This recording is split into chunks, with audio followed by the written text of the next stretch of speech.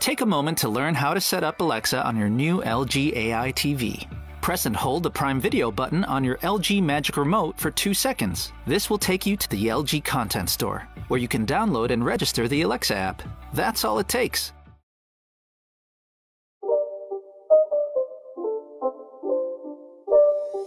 It's not a game, it's a rich thing.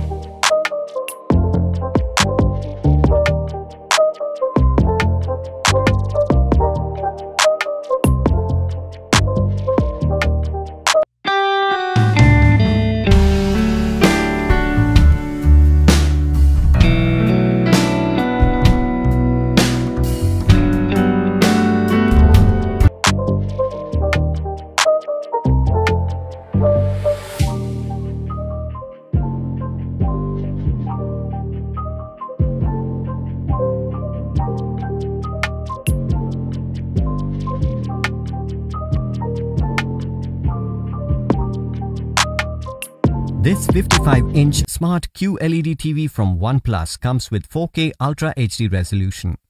The 4K UHD resolution offers clarity and details in pictures and lets you see rich colors even in dark scenes. The Gamma Color Magic, Dolby Atmos and HDR10+ technology provide richer picture, better contrast and accurate color reproduction with sharp and crisp images even in dark scenes.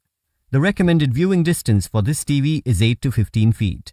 Enjoy smart and latest features with the Oxygen OS with Android Pie.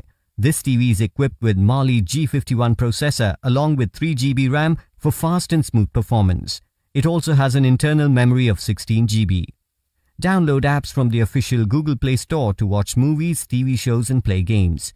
With the built-in Chromecast feature, you can cast your phone screen onto your TV easily. The TV has 4 HDMI and 3 USB ports, allowing you to connect multiple devices like a set-top box, DVD player, gaming consoles, etc. Experience Dolby surround sound with the 50-watt Dolby Atmos speakers and subwoofers. This TV comes with 1 wall mounting bracket, user manual, warranty card, remote control, 1 AV-in adapter, 1 AC cord and 1 USB Type-C cable. The OnePlus QLED TV comes with standard brand warranty. It comes with free installation and demo. You can avail EMI and exchange options. You can also pay online using your debit or credit card, net banking or other methods. For further information on the product, warranty, payment and delivery options and other offers, visit the product detail page.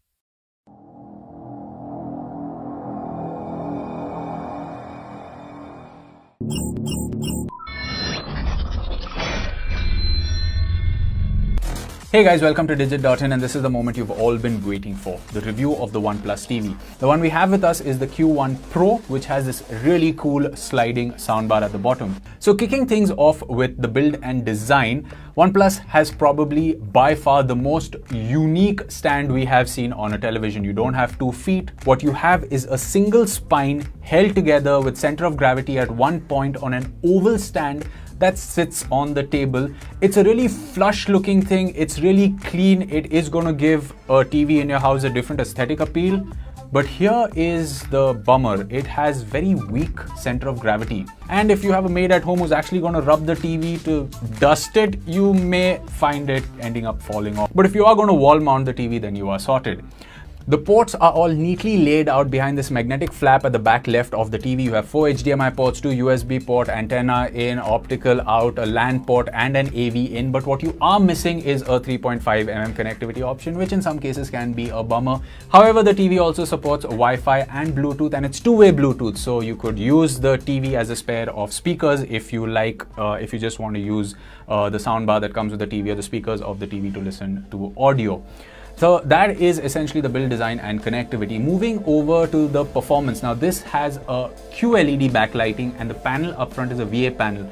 We don't know the maximum brightness of the panel, but it is definitely higher than 500 nits as to what we can tell, but we don't know and we didn't get the info from OnePlus in time to add it out here. But it does get pretty bright. Now the standard preset on the OnePlus TV actually gets you really vivid images. The colors are actually popping out, and this isn't necessarily a bad thing if you're someone that likes rich colors that look like that. However, if you want more true to source natural colors, you will have to change the preset or control the settings manually. You get good options. A lot of TVs don't give you the difference between backlight and brightness. This TV does. So that's great if you are someone that knows how to control the different settings to get that absolute picture quality that you want.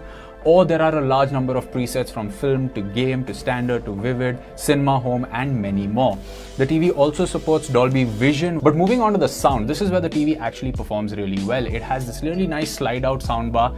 The durability of the soundbar is something that will come to question, because how many times can it go up and down without actually creating a problem? If the lights go off, you do get a message which says that the TV didn't pull the soundbar back in properly, so that's something to remember. But it does slide out. It has good punchy sound. The dialogues are well audible. At 75, it filled our studio with a lot of sound. Dialogues were clear, background music was engaging, even the gunshots had the right thump to it. That is because it has two full range drivers as well amongst the 8 speaker layout that is a part of this TV. Coming to the UI, the TV is running on Android out of the box. This is Android TV and not AOSP, which is really good. You get access to a host of apps from the Play Store. You also get access to things like built-in Chromecast.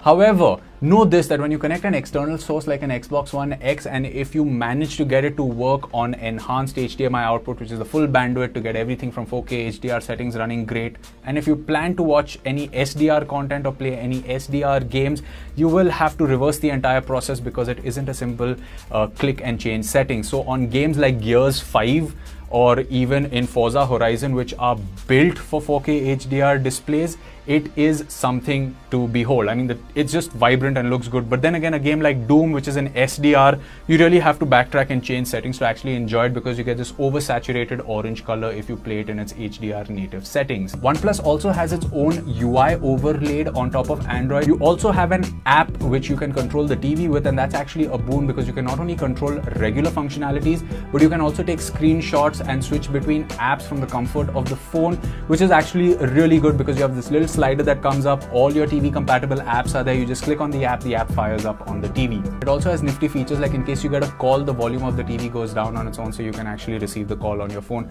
Because coming to the next topic, which is the remote control, it lacks a mute button, and also going down from 70-80 on the volume all the way to 0 does take a couple of seconds. So it isn't the most intuitive remote. If let's say your parents are going to use the TV, you are going to have to give them a crash course to begin with. Some people in office actually did ask us, where is the volume rocker, which is on the side. So there you have it, guys. That was our review of the OnePlus TV.